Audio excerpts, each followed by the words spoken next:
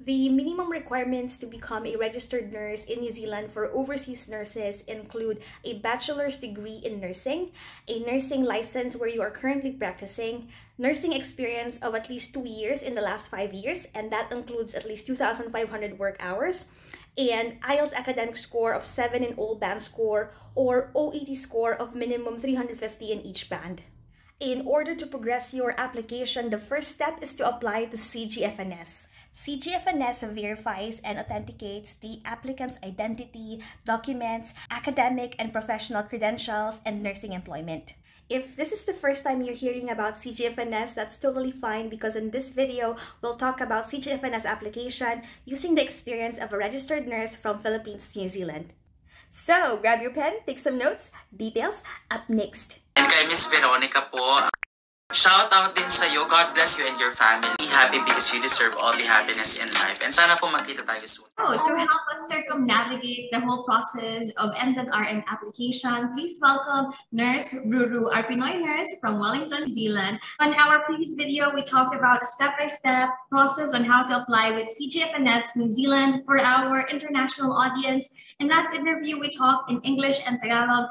However, I have cut the important sections into short videos and added subtitles for you, so please do check those videos out at your own time. On this video, we'll still probably talk in Tagalog from time to time, but we'll just translate it as we carry on with our conversation, because I think it's easier to do that than wait for English subtitles later on. In this video, we'll answer frequently asked questions, provide some tips on commonly encountered challenges, and share some updates with the overall nursing application.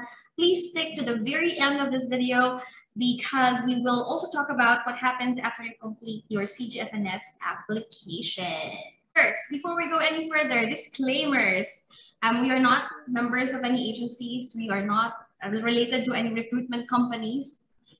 So we're just nurses sharing our experiences, sharing the experiences of other nurses we've met along this journey.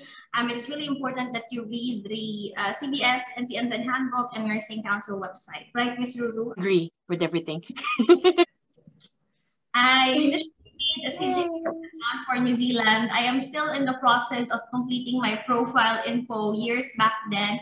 I didn't continue with the application since I still have not decided whether I still want to pursue the career in New Zealand. Now, I want to apply as a nurse in USA. I am completing my profile from the one made years back for NZ, but upon checking my profile, I don't see any services offered for US application. Am I allowed to make another CGFNS account for US application? Because I see people saying not to make another account if I made a mistake in my account. I hope you can help me. Thank you. That's from DG. I think possible. I think still possible. Kasi, first of all, different websites siya. Kasi if, for example, kasi kapag halimbawa, you're applying for CGFNS NZ, tapos gusto mo i-connect or yung mga requirements na submit mo na before. But, di ba, pwede mo siya gawin. May mga nakagawa, pero sabi nila parang hindi naman din lahat nasama. Hindi naman lahat kumbaga na ipasok from US to NZ. So parang for me, possible pa din naman siya makaka-create ng panibago. Yeah, Kasi for US naman yun eh. Yeah, that's the same thing I had. So for our viewers, just be mindful when you create your CGFNS account, you'll have to use your passport in order to create an account. If you are in the New Zealand website, you can only ever create one account, one CGFNS account because of that one passport. But I have met people before with US using their passports, but they still managed to create a different account under New Zealand using the same. Yes, true. Unless meron ako may nag-share initially if yung old passport na gamit niya. Kaso nagkaroon daw siya ng mga errors, ganyan-ganyan. Nagkataon, nag-renew siya ng passport. So syempre, new passport number, naka-create daw siya ng panibagong CGFNS account. Yeah, and I think important reminder, Ms. Ruru, diba? You have to be awake, alert, and enthusiastic when you're creating this account. Hindi pwede yung at the end of the duty, feeling mo gusto mong isingit sa schedule. And you're more prone to errors, diba? Based on sa mga nakausap natin before. True. Yes.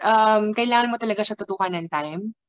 Tapos, bigyan mo talaga siya ng time, and at the same time, yung tama, alert ka, dapat hindi ka from night duty. Sobrang malaking bagay yun. Kasi pag nagkaroon ka ng mistake, ang hirap na niya ipa-edit. Hindi na siya tulad nung dati. Nung time kasi namin, maggawa ka ng support. The next day, may results na. Ngayon, hindi na. It takes weeks, sabi nila.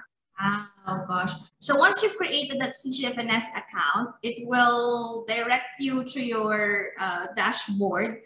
Tama ba? You will receive a link in an email parang to say dashboard mo to be completed. So there's service selector. We already talked about that before. Step 2.2 is your My Profile, where the list of all the information that you have to provide about your identity, education, history, license, English language, and then the payment options here. So dito pa lang, ang dami ng questions. How can you access the dashboard? Because for some, I think they created the number one part, create CGFNS account, and then I think 24, 48 hours have passed. They still can't access their dashboard. Na-experience mo ba yan? Hindi. Actually, nag-iba na din kasi yung parang, hindi ko lang kung yun yung tamang term, pero parang interface. Nung CGFNS compared dun sa luma. So sobrang iba na yung itsura niya. Trinay ko rin kasi i-visit yesterday yung portal, yung mismong dashboard ko. Ibang-iba na talaga din siya. Basically, pwede naman nila kasi ma-edit yun kahit di pa sila nagbabayad. Kung yun yung tinitingnan nila. So, feeling ko, kailangan lang nila siguro i-try i-click-click. Hanapin lang nila kasi nandun din marami rin nagtatanong, nasan yung support? Actually, makikita mo siya sa tab. I mean, dun sa pinaka-upper menu bar ba daw dun, parang sa taas. Siguro talagang kailangan na i-explore kung ano yung mga options dun. Yeah, I remember before, so I think a few weeks ago after we created our first video, I had 2 questions from people that they said that they couldn't access their dashboard. And then in the end, they actually had to contact CGFNS for some reason. I think there was maybe a bug in the system at that time. So yeah, I think ask for help, contact, explore the page. Siguro, tsaka baka isolated. I mean, siguro, depende rin. Kasi baka may iba kasi hindi rin sa computer or sa laptop nag-access. True. Like pag-phone. So, best talaga na everything na gagawin mo sa CGFNS na website sa laptop or desktop siya. True. Alright, question from Charm Mangaliag. I have a problem in uploading my photo. I cannot proceed. Any advice? Sa photos, I think yan yung issues nila lately. In all fairness naman, you can still proceed with the application or with the payment kahit wala kang uploaded picture. May mga nagsabi na admin na parang dun sa group chat na parang I think error lang talaga siya sa website. But you can still proceed naman. I have a friend na nagsabi rin siya sa akin about it, and he denown na niya yung size nung photo, pero hindi talaga nag-work. Pero nakapag-proceed naman siya sa payment. So, and besides yung photo naman yun, is parang sa Facebook mo lang, meron ka lang photo sa profile mo. Pero hindi naman siya yung, kumbaga parang, pag pinasa yung report sa nursing council, wala namang photo. So, okay lang. Okay, so yeah, I hope that answered your question, Charm and Jared and Palanbel. So even if you can't upload your photos right away, you can still proceed with the CGFNS application and you should be able to continue with the process. Another question. Hello po from Rena Arroyo. I have a problem in placing order. Hindi po ako makaproceed sa payment. Nag-error po. Error on creation, charge and order. Ayaw mag-proceed ng payment. Hindi ko po alam kung ano pa ang kulang, bakit ayaw. Na-fill out down ko naman lahat ng details. I hope you can help me out po. Thank you. Ako, in my opinion, isa sa mga laging nagiging mistake is yung sa profile, this one here.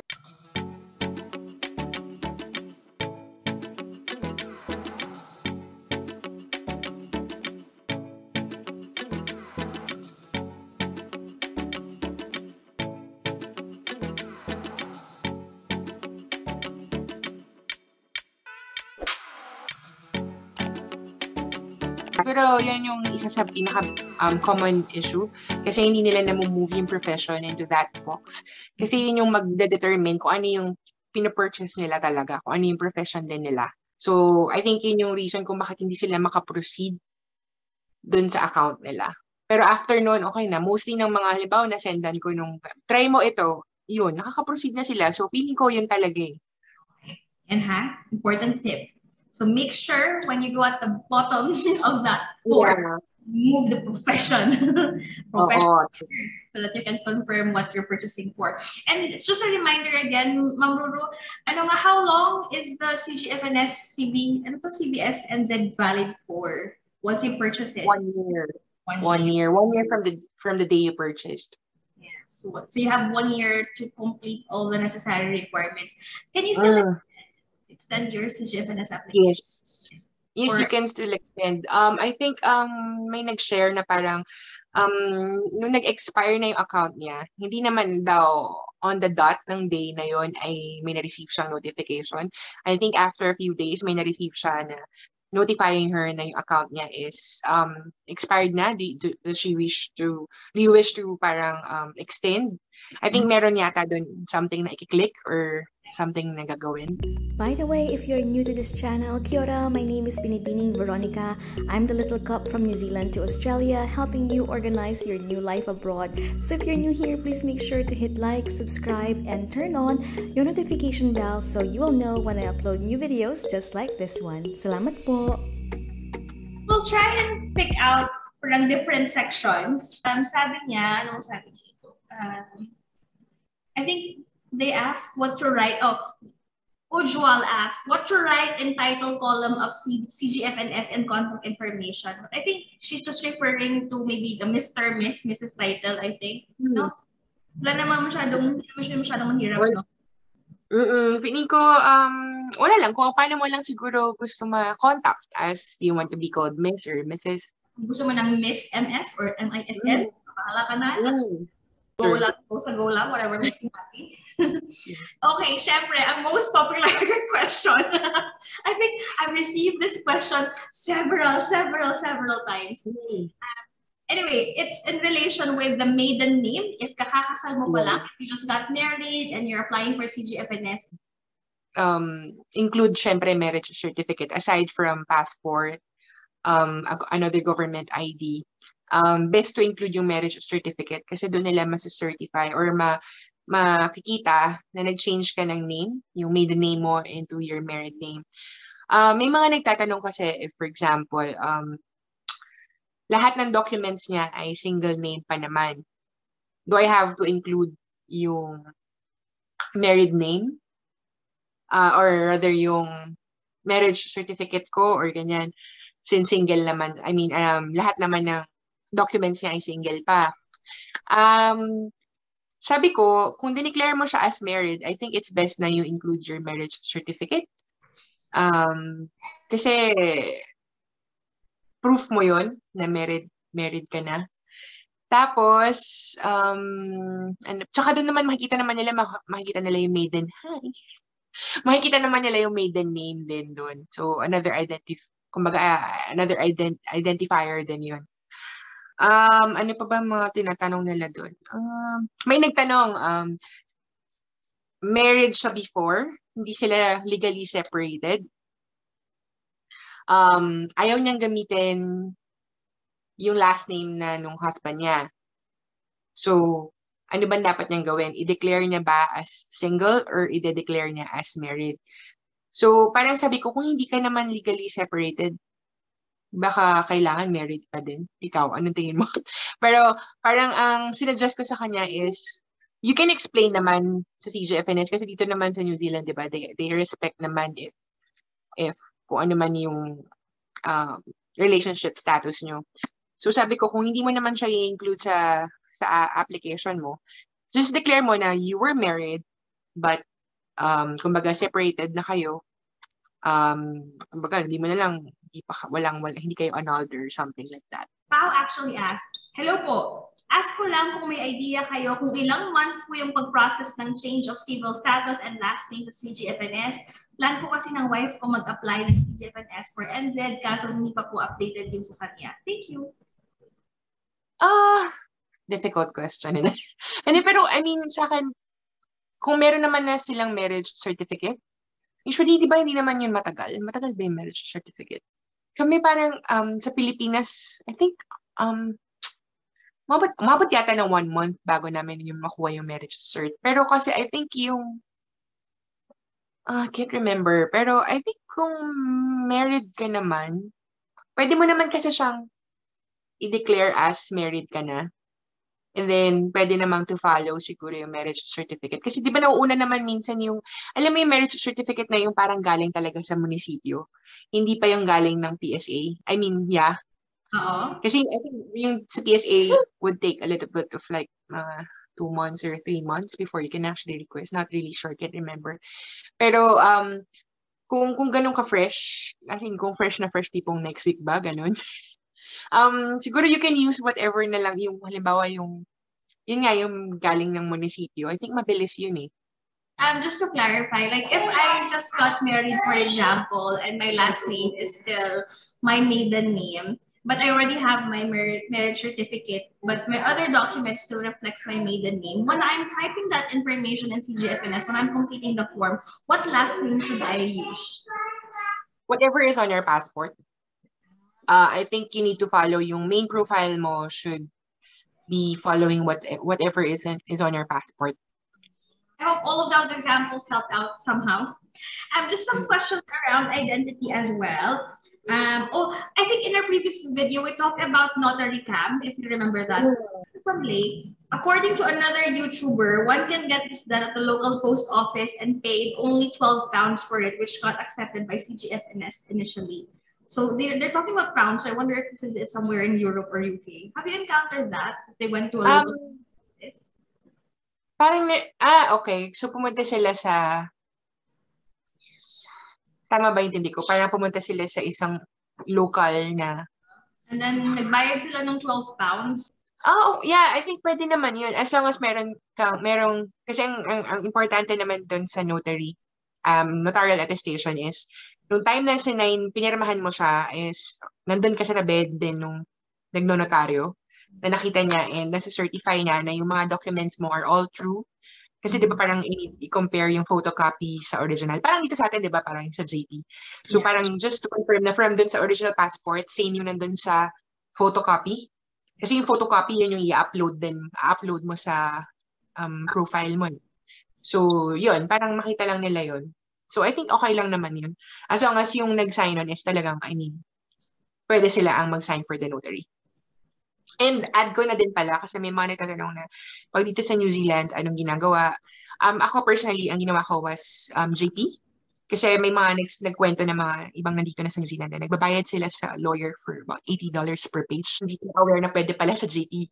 So, ako noon, ang ginawa ko was create ako ng ticket sa support. Nasabi ko, is it possible na yung JP ang mag-certify nung documents ko? And then, sabi naman nila, yes, pwede yung JP. Pinakita ko lang yung reply ng CGFNS sa JP, and then nag-sign naman sila. So, yun. And explain ko din na parang yung application ko is still for the Nursing Council of New Zealand. It's just that yung CGFNS is just a parang third-party verifier. Yes. Yun. Yeah, sure. Okay. If you're already living in New Zealand, you don't have to pay for notary service. Because Justice of Peace, it's free. You can Google it. There's a list online wherever you are living.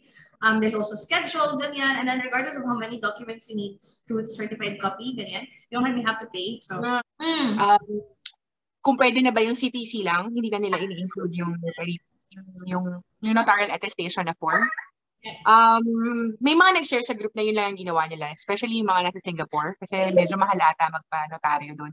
So I think ang ginagawa lang was yung CTC, parang stamp lang yung form nila na CTC. I think yun lang. Okay, nag-work naman sa kanila, yung CTC lang. Pero kung nasa Pilipinas ka, I think kasi madali naman ang access natin sa notaryo, di ba? Okay. Next question, identity.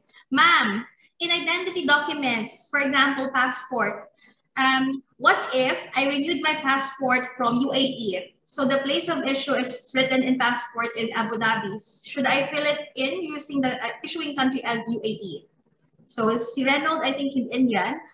But when he renews his passport, nasa UAE siya, so issuing country is UAE. So when he completes that CGFNS form, okay naman na UAE yung ilagay. I think may sumagot sa amin yan na admin. Ang sinabi was dapat ang issuing pa din is sa Philippines. Pero kumbaga ang nag-issue pa din ng passport mo ay kung saan ka citizen. Just with regards to your question, Reynold, the answer, I'm going to translate now. Hirap naman ito parang IELTS.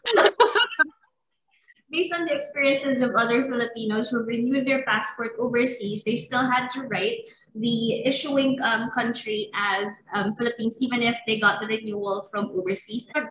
Iko-correct ko na lang yun pag nakita ko. But basically, the explanation is, I think, kasi ang nag-i-issue pa din ng country na yun is kung saan ka citizen. Siguro, yun pa rin ang issuing country. Siguro, kung nasa UAE man siya, yun lang kasi nandun kasi yung nag-embassy na or saan siya nag-renew. But basically, sino ba yung nag-issue ng passport sa Philippines? For him, it's India. Or kumpara sa atin naman, it's still Philippines kasi doon tayo citizen. Yes. If mali ako, change ko yan. And anyway, the information that we are providing in this video is to the best of our knowledge. Please always refer to Nursing Council of New Zealand website for the latest information. And if you are liking this video, please don't forget to hit like and subscribe. Salamat po!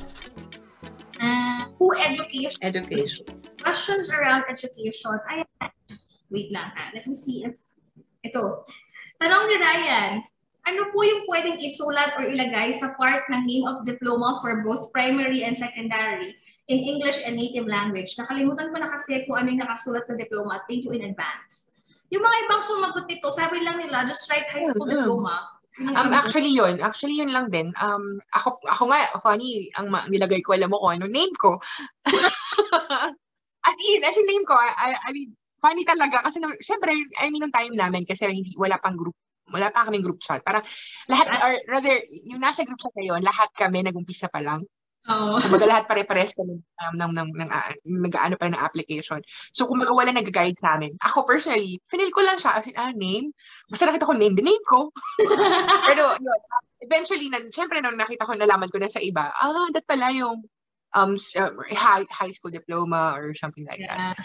So okay na. Pero yun, basically, pwede na yung high school diploma. And then I think we've already talked about this before. If you studied in 2 nursing schools, do you have to provide both information ng dalawang school or isa lang? Ito different na ulit ngayon kasi parang nung time namin, ang hinihingi na lang yung kusang ka-graduate ng school. Pero may mga may nag-share dun sa group na parang hiningan din yung first school nila. I think meron naman na may gumawa, nag-share siya, sabi niya, gumawa siya ng ticket sa CGFNS na parang lahat ng information from the first school ay finorward na dun sa kung saan siya graduate. Naka-include na sa OR, ganyan, yung sa syllabus, ganyan. So parang I think hindi na kumaga ni-retract na yung request for dun sa unang school niya. Pero may mga ibang gumawa niya, pinasa na lang nila kasi ni-require. Yun lang, medyo additional expense tsaka medyo hassle kasi waiting time ulit. So it's really tricky if you studied in 2 different schools because you have to provide information for both schools na lang siguro, no? Kasi hindi mo rin naman siya kumbaga, mahirap naman kung hindi mo sasabihin. I-declare. True that. And question from Christine. Hello, pwede ko po bang itanong kung paano makipag-communicate sa school ko? For example, need nila mag-fill up ng form, then sila ang magsasend sa CGFNS. I mean, nandito na po kasi ako sa New Zealand. Need ko bang ipa-courier ang form sa Pinas? Tapos ipadala ang form sa school? Sorry po, nagpupulwan ako. Basically, kailangan niya makipag-communicate sa school. Kung allowed sa school niya, pwede niyang kausapin through email na i-forward lang niya yung CGFNS form. Pwede niya naman kasi i-sign yun electronically. And then, siguro baka meron, kasi explain niya lang naman na kailangan niyo pong isagutan to. And basically, nandun naman yun sa form, yung instructions, so makukuha rin naman yung school. If that's the case, pwede kaya i-scan yun and then send them the electronic copy, or would you rather send the school a printed form na may electronic signature mo? Ako kasi, ang ginawa ko, nandito na rin kasi ako ng time na yun, di ba? Yeah. Nag-e-signature ako. In-email ko kay Kabayan Errand Runner. Kasi sila yung kinuha ko na parang services na sila ang gumawa nag-process ng application ko. Sila na yung nag-print, tapos sila na yung nag-abot dun sa school. So kung halimbawa meron siyang relative, baka pwede niya mapasuyuan na i-sign na i-signature na niya, or gusto niya, print niya, scan niya, padala niya, pero gastos pa siya doon. Pwede naman na print niya, sign niya, scan niya, email niya kay relative.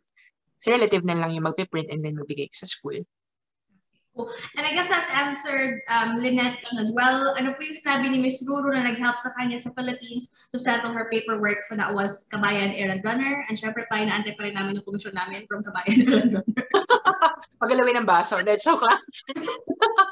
True. Hindi, pero ayun, sa akin legit naman, I mean, hassle-free pa din. And I think marami rin naman ang kumuha ng service nila. So far, wala naman bumabalik na feedback na, nako, ganito, ganyan. So I think, I would still recommend them. Pero hindi ako connected sa kanila. Disclaimer. Oh, yun. Anyway, may mga questions about sa education history. I think dun sa form, ang kailangan kasi the requirements, parang checklist, parang ito checklist lang ng school. I think lately ang pinapadala is wala na yung request for the syllabus. Pero pagka nabasa mo yung pinaka third page, nakalagay dun sa top ng form is nire-require pa rin nila yung syllabus. So lately may confusion about it. May tinanong niya na, kasi na-receive ko dun sa form, dalawa lang ang nire-require sa akin. Yung CGFNS form and then yung TOR ata, parang gano'n. And hindi ko na maalala kasi lahat ng request still need to submit yung syllabus kahit nawala na dun sa checklist. Ang advice sa kanya ng CGFNS, yun lang naman yung share niya. So hindi ko alam kung, wala pa rin kasi nag-share na hindi nag-submit ng syllabus pero nag-being okay. So abangan natin yan. Yeah, no? So I think parang just to be safe, it's better to have a syllabus at this stage, no? Yeah, kasi kung nandun ka na, I mean, submit mo na siya. Kesa sa huli, magpadagdag sila. Additional ka na naman, magbabayad ka na naman ng shipping fee or courier fee. If you have a US RN license but never practiced in US, do you think i-add pa sa list yung US RN license? Ako personally, hindi ko siya na-experience. Pero based sa mga nag-share, hindi na nila sinama kasi ihingan ka pa ulit ng verification ni CGFNS. So, may nag-share na pinilit niya pa rin kasing ilagay. So, nilagay pa rin niya. Di naman daw mahirap. Pero syempre, yung time kasi naantay mo, naging part na siya na requirement mo. Yeah. Unlike kung hindi mo na siya in-include. Kung hindi ka naman nag-practice sa US, huwag na siguro. And then another common question here for Singapore-enrolled nurses and Singapore-registered nurses. I guess they have two parang information there. Tama ba yun? Isa sa enrolled nurse nila and then isa sa registered nurse nila. Hindi masyadong familiar pag yung sa Singapore eh. Pero parang, I think yes, pwede na include yung sa EN tsaka sa RN. While we are on the topic of nursing license, we might as well talk about nursing employment history. So for other applicants, I think they've only provided their experience in the last 5 years, and that seemed to work out for them as well, provided that they have minimum of 2 years experience, which include minimum of 2,500 hours. Last 2 weeks ago, merong mga nagsabi na parang sa mga SGRNs, ang nangyari was parang hindi na ni-require yung English test initially. Kaya maraming biglang nagkaroon ng surge ng application from SGRNs eh. So winave na, sa part pa lang ata kasi ni CGFNS application, magkakaroon na ng, pag nagbayad ka, meron daw kiniklik doon, na parang mag-request ka ng waive, na ma-waive yung sa English test. Pero ito, very recent lang din, few days ago, may mga nagtatanong na parang, bakit pagdating kay nursing council, kailangan na nila magbigay ng proof na kumbaga na parang, wait, let me read that part. Proof ng English test pa, ba? Yeah, na parang kailangan nila mag-provide ng additional proof. Wait. Ayan, the council may require you to provide evidence that demonstrates you have completed an English language test to gain registration in another predominantly English-speaking country. So, which is nangyayari lately, yung mga nag-share na Singapore, gulat sila na okay na kay CGFNS, pero pagdating kay Nursing Council, may message silang marireceive sa portal nila na mag-provide sila ng proof regarding sa English test. Which is feeling ko parang hassle, kasi parang nandun ka na sa point na kala mo na sa last step ka na, tapos bigla kang ganun. Which, that's hindi ko rin alam kung anong proof ibibigay nila. Kasi di ba nung dumating naman sila ng Singapore, hindi naman required ang English test. So, yun. Medyo ano pa siya ngayon. Medyo magulo. Okay. So Hindi pa talaga siya clarified. Hindi pa talaga siya parang super clear, no? Kasi yun nga, parang when I first got wind of this information, it was quite tricky for me as well because when I was reading all those comments sa group chats, they said na parang i-waive lang ganyan, and then they based the English waiver based on your Singapore Nursing Board license, which is totally different because for the UK RNs that I've talked to in the past, they can waive their English test license by actually uploading their IELTS result previously or even just writing the date kung kailan sila nag-English test na nakapasa sila parang ganyan. So anyway, I guess this is an evolving issue. Evolving one. So I guess we'll have to wait kung ano bang verdict ng Nursing Council, no?